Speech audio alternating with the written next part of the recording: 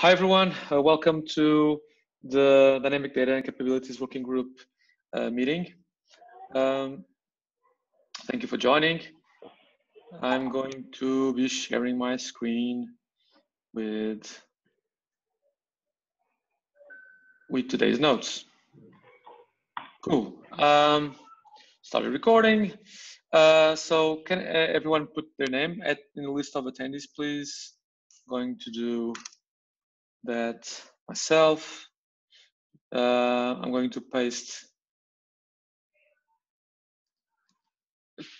the CryptPad URL here.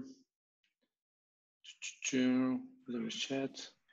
It's so weird. Okay. I hit Zoom. Sorry. Yeah, I'm going to. Cool. Gonçalo, can you add yourself, please? Sorry? Can you add yourself to the list of attendees? Yes. Give me 1 second. All right. There's a few of us. I don't think anyone you need to have anyone taking notes. I can do that myself. All right. So I was putting myself before Maciej, but Maciej put himself first. Maciej, do you want to go ahead and give your bi-weekly update? Yes, I didn't get anything done that week. I'm still working on load testing for PRPad and the rendezvous integration, but I'm mainly blocked by some bugs in the load testing branch after rebasing, and also the libpdp chicken and egg problems, which involve the fact that rendezvous depends on the libpdp swarm, but rendezvous is going to be a discovery module, so it should not depend on the swarm being created, and that's currently still unresolved, and I don't know what to do about that. Okay, we should, it's been hanging around for a few weeks, that problem. We probably should drop in the next JS IPFS meeting and just say that we're blocked on that, and also ping that issue. I can do that. Ping that issue. Can you paste that issue here so that I know exactly which one it is, Maciej, in the CryptPad notes? Yes. Thank you. Any more updates, Maciej? No, not really. Okay, but thank you. Sorry. About the chicken and egg problems, that is also affecting lots of my other modules, because everything that's a bit more advanced than what the current interfaces offer require direct access to the swarm. So there should be a way to access the swarm directly while things are being created. Okay, so it's bigger than just rendezvous. Okay. Yeah, I'll do my bit to press JS IPFS on to coming up with a solution for, well, P2P coming up with a solution for this. About the issue, I don't think there's a proper issue, only that one PR that adds rendezvous to JS IPFS, maybe one should be created instead. Yeah, I think we should. That's currently like there's an issue with all these modules. It's currently blocking progress on here, and here. Chicken and egg. What's the solution? And then people will want to discuss the solution, I guess, on that issue, and then track the resolving of that on that issue. I think, yeah, there should be an issue. So part of it is actually, I think part of it is in the libpdp next refactor. So I don't know if that's maybe.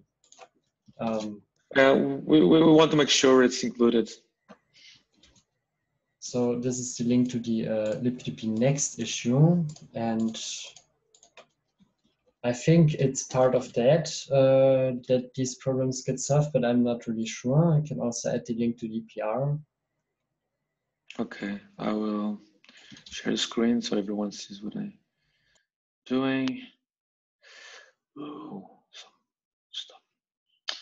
Yep. Okay. I'll track this one. Make sure that this is included here. Well, make sure ask the vids or whoever is maintaining libp2p nowadays. I also now added the link to the PR that adds rendezvous to JS IPFS, but I think adding it there isn't the right place. Instead, it should be part of libp. Yeah, agree. Okay. Okay, thank you, Machi. All right. So, Gonçalo, can you go next? Sure. So, as I wrote in the notes, I don't have that much to talk about these couple of weeks. So, Vinetti, a couple of weeks ago was at IPFS Dev Day. We did discuss some stuff about TRDTs, and there was quite cool posters, sessions, and also deep dive sessions on that. Satazor did a really good job on kind of spreading the message and whatever, and what's been done and what are the open issues and whatnot. So that was super interesting as well, but haven't had much time to work on anything else. So that's mine. Yeah, I'm super bummed that I had to miss that. So I kind of gave a bit here and there to Andre to show, but I heard he did a great job presenting that Pure Star stuff. I'm going to be I'm going to demo here later a bit more about Pure Star, but Pure Star integration on PurePad that I'm working on. Should be deploying that tomorrow. But yeah, it's a lot of recent work. Thank you for your update, Gonçalo. So I'm next. So let's see. Let me share my screen again.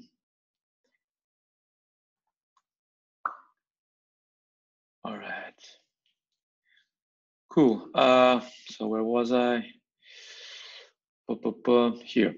Okay. So good news. We should be using PeerPads officially on the next meetings and the script path if it's all working. I mean, if it's not working, we shouldn't have a meeting at all. So that's the official stance on using PeerPad on the meetings, doing a bit of dogfooding on that. So this past 2 weeks, so it was me coming from a short vacation, and I've been working on leftovers of PeerStar app to making it ready to be able to power three decentralized apps. So PeerPads, Discussify, which is something that Andrea, he couldn't be here today with personal things, busy with personal things. With Andrea is going to be showing on next week on the centralized web summit. We're also going to be demoing PeerPad using PeerStar, and we're also going to be conducting a workshop on showing people how to create centralized apps without a blockchain. And namely, we're going to do a to-do app, example app, which I think it's all done. That we were like a to-do MVC app that we are going to sprinkle some PeerStar and some IPFS on top, and it will all work magically using PeerStar stuff underneath, and yeah, preparing for that for the last 2 weeks. So more concretely, PeerStar app included encryption in transmission and at rest. So basic stuff like we have keys, read and write keys. We can use the read key to encrypt and verify the signature from the write key on all the deltas that are on the network. And so the delta is never is always stored, encrypted, and signed. So we have at the same time encryption at rest while we have encryption at transmission. So this is this is part of the protocol now. We also support unencrypted pads for pads, no, unencrypted collaborations or public collaborations. So no keys here. Here there is no encryption at rest by default. If you want to, you can pass in a function that will encrypt the data. And this is all pure Star app functionality. So in progress, I've been doing some performance tests and some related performance improvements. Not only performance, but actually some actual verifiable behavior when the swarms are very big.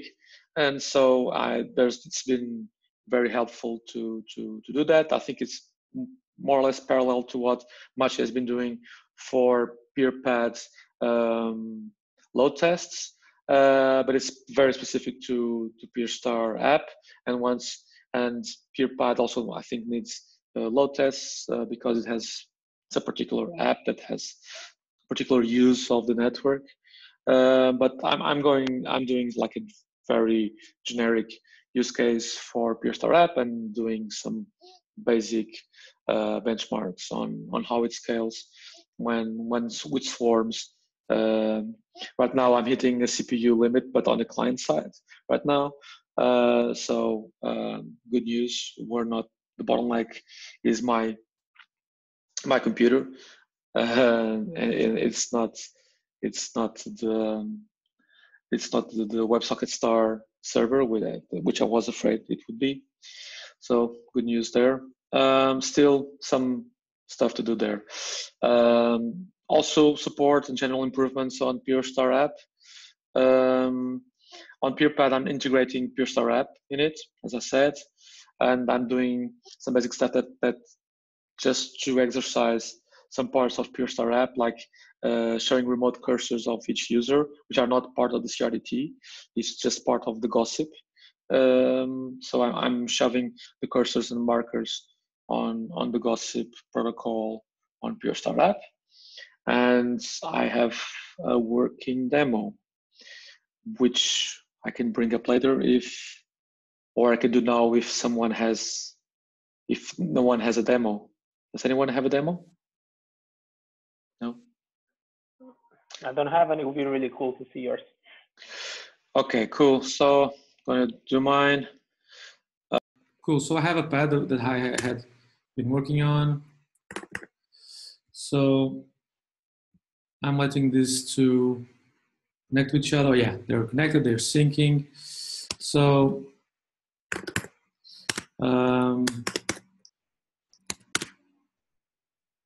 so they're syncing between each other, and I think, yeah. So I have here the cursor, the remote cursors, which I can show. Well, you can correlate to the user here, page 1, page 2. This guy also has a cursor here. Yeah, I'm changing the cursor. I can also have markers. So yeah, I can have a marker. So it's syncing, yeah, it's marking on here. So yeah, it should all be syncing. So if you're curious, as I said, the cursors are not part of the CRDT. They are just being gossiped between all the peers. So it would be an overhead to add that to the CRDT, even though we're using Delta, but Delta state-based CRDTs, we're trimming the deltas, so the overhead of having more deltas is not really relevant. But anyway, this is just to exercise the capacity that PeerStar app has for doing a gossip network, encrypted gossip network, in this case because we have the keys. The keys are being passed here on the URL. So this is the name of the pad, which is a unique name. And then we have the keys here, which is the read and the write key. I can also share the read-only link. So if I just do a read-only link, I should be able to, even though I'm online, I should be only be able to follow. I shouldn't be able to edit. I'm typing here, and whoops, sorry. Let me remove this. And the other node should be receiving the updates, but in a read-only fashion. So yeah, my PC fans are screaming now, but yeah. So and I cannot edit anything because I have a read-only. If I try to edit the CRT here, the other peers would reject my messages because they're not signed and encrypted. Well, even if they could be encrypted, they're not being signed with the right key because I don't have the right key right now. So yeah, that's my demo. Any questions? Really cool, really nice. I asked in the chat whether the cursors are color coded, so that each user has a color for. Yeah, exactly. I forgot to mention that.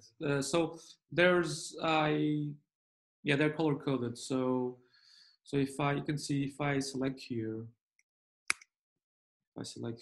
well, UI is really poor yet, but if I select here, I can see that it is Pedro one that did this marker here, and Pedro 2 here. So it's color coded using the peer ID. You can see here. Oh, sorry, I'm not sharing. Am I sharing? Oh, I'm not sharing. Sorry. All right, so let me share again. Are you seeing my screen? Yeah, cool. So as I was saying, as you can see, Pedro here, Pedro 1, Pedro 2 is color coded. I hear my selection here is color coded here, so I can see who it is. The UI is not the best yet, but the backend is working. The color code is like it's a very simple function that gets the pure ID and then gets and gets a pure ID at any random buffer that puts a corresponding color. Is using an npm package. Does that answer your question, Marcelo? Yeah. Cool. Yes, thank you. No worries. So hopefully in 2 weeks we'll be using PeerPad with cursors and markers for the next meeting. Cool. Any generic questions or issues? I have one about the React Dev server taking so long. There is this other bundler called Parcel.js. Maybe that one could be used instead of Webpack on the React app because it caches things on the file system, so it does not have to always recompile everything when the server is restarted. Oh, it caches between restarts. I didn't know that. That's really useful. Thank you. A parcel. Yeah, I heard about it. I'm not really a front end guy, but I will check it out definitely to speed up. Thank you. Any other question? Hey, this is Dirk. Really nice demo. Thank you for showing that to us. Oh, welcome. Hi, Dirk. I didn't realize you were there. What's that? I didn't realize you were in a meeting. Sorry. Yeah, I was just kind of lurking. Yeah, I did have a question. I was wondering, does this have any relationship to the OrbitDB project that's also using a lot of CRDT functionality?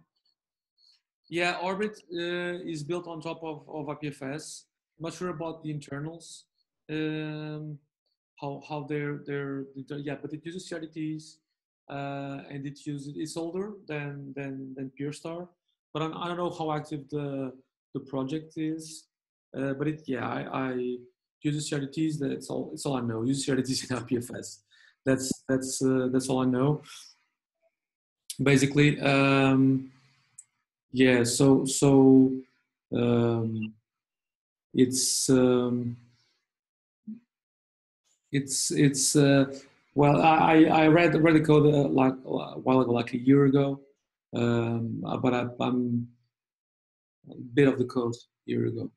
I'm not sure what the status on that project is, but it was really interesting. It was what I think was the first project to do CRDTs on top of IPFS. There was a chat app called Orbit Chat, I think. Yeah, I think it seems like it's being pretty actively maintained. Nice. And I think that they've kind of taken a different approach to CRDTs where they base everything on a log construct, essentially a replicable or a grow-only array. So, for example, when they implement a key value store, it's essentially just a bunch of add and delete operations. So if you want to overwrite a value in the store, you send a delete and then an add. Right. But yeah, obviously it's not exactly a CRDT in the sense that you guys are building CRDTs. Well, I don't know. If it's could be an op-based CRDT. Doesn't need to be a delta-based that like the ones we're using. Yeah, exactly. Could be an operation-based CRDT. The important thing is that all of them converge to the same value, independent of the order of the messages that they're received. If it's a CRDT, if it does that, it's a CRDT. But we try to escape the operation CRDT because there's a bunch of things. So namely operation trimming. So being able to decide when an operation is no longer relevant and we can discard it locally, and also fast booting a remote node. So we had to synchronize all the logs, all the operations to a new node. Even though the current internal state could be very small, we had to synchronize all the operations from the beginning. There's ways around that, but they are more or less complex. It involves a principle of determining causal stability in all the peers. We can do that without consensus. But since there's a bunch of inherent problems on operation-based CRDTs, we decided to explore delta state-based CRDTs. Not sure if you're familiar with the concept there. Yeah, I am, and I was, I've read a couple of the white papers, and I was looking through your code, and I think that approach definitely makes sense. The one thing I was thinking about where it might be helpful to use Orbit is you were mentioning by email maybe using some kind of persistence layer, and it might work for that use case. Correct. It has a log. I'm not sure. So right now we're using vector logs for the protocol, for the synchronization protocol, and if Orbit is using the same thing, yeah, it should be easy to use that. Otherwise, we currently on PeerStar already have very basic support for read-only modes, and we should then be able to after this easily be able to replicate without knowing the content of the CRDT. So just to create like a basic peer that is able to listen to listen to messages and persist them, even though it doesn't know the content of the messages. So it will not be able to derive a state from all the deltas, but it will be able to persist all the deltas. So with it's just a matter of testing that. I think PeerStar is able to do that already. Not sure. The thing that probably PeerStar has a few things that it concerns itself about also because of network topology.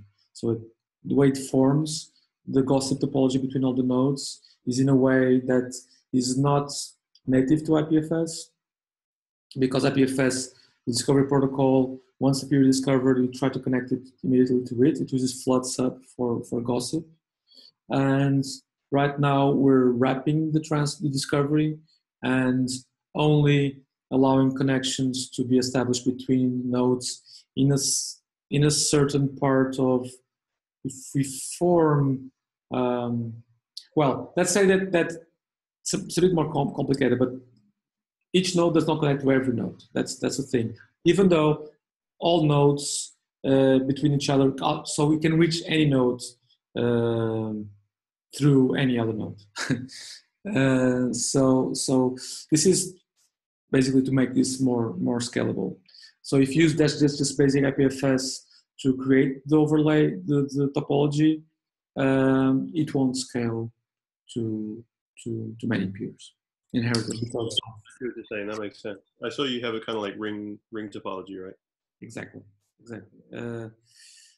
You only connect to certain peers. You form a ring, and then you know your position on the ring, and then you connect to 6 nodes on that ring on specific positions of the ring. 6 is an arbitrary number, but the most important thing is that 2 of those 6 are the next and the successor and the successor of the successor, so that even though we to make sure that we can always move forward, messages move forward inside the network. That's the basic concept of that. So that's why peer star exists, if you're wondering. Cool. Okay. Thank you. Cool. Any more questions?